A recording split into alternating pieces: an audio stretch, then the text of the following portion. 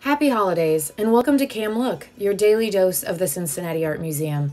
My name is Kristen Vincenty, and I am the assistant to the director. Over the next 12 workdays, museum staff and volunteers will be here to share works from our collection that have a connection to the holiday song, The 12 Days of Christmas. We are now on the 8th day of Christmas, where our true love gives us the gift of 8 Maids in Milking, or in our case, a Milk Drop Coronet by Harold Edgerton.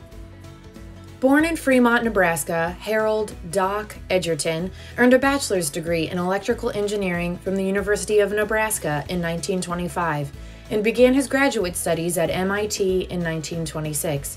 He became a professor of electrical engineering at MIT in 1934, and in 1966 he was named Institute Professor, MIT's highest honor. In 1926, as a graduate student, Doc began to experiment with flash tubes. He developed a tube using xenon gas that could produce high-intensity bursts of light as short as 1/1,000,000th of a second. Edgerton's tube remains the basic flash device used in still photography. The xenon flash could also emit repeated bursts of light at regular and very brief intervals, and was thus an ideal stroboscope. In the early days of his career, Doc's subjects were motors, running water and drops splashing, bats and hummingbirds in flight, golfers and footballers in motion, his children at play. By the time of his death at the age of 86, Edgerton had developed dozens of practical applications for stroboscopy, some that would influence the course of history. The strides that Edgerton made in night aerial photography during World War II were instrumental to the success of the Normandy invasion, and for his contribution to the war effort, Doc was awarded the Medal of Freedom. During the Cold War, Edgerton and his partners at EG&G made it possible to document nuclear explosions, an advance of incalculable scientific significance. A photo of the atomic bomb is seen here.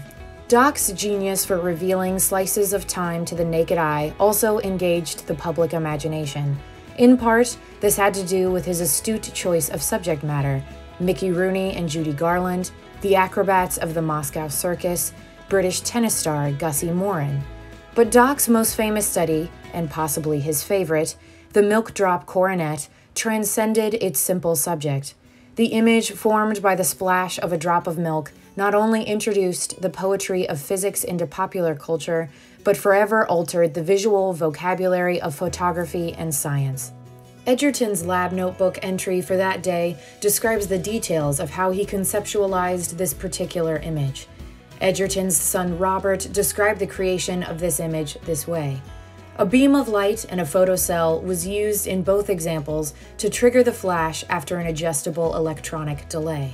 A dropper produces a small drop following the main drop of liquid from the neck pinching off in 2 places. This small drop following the main drop is seen in the photograph of the splash made by the main drop. The drop of milk is splashing into the thin film of milk that has formed on the surface from the previous drop of milk. The shape of the coronet is very dependent on the thickness of the film of milk, the size of the drop, and the height through which the drop has fallen.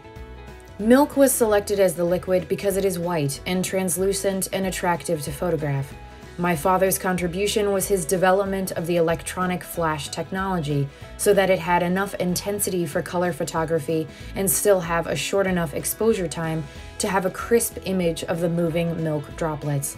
He also devised the triggering scheme and delay used to capture this critical moment in the evolving shape of the splash.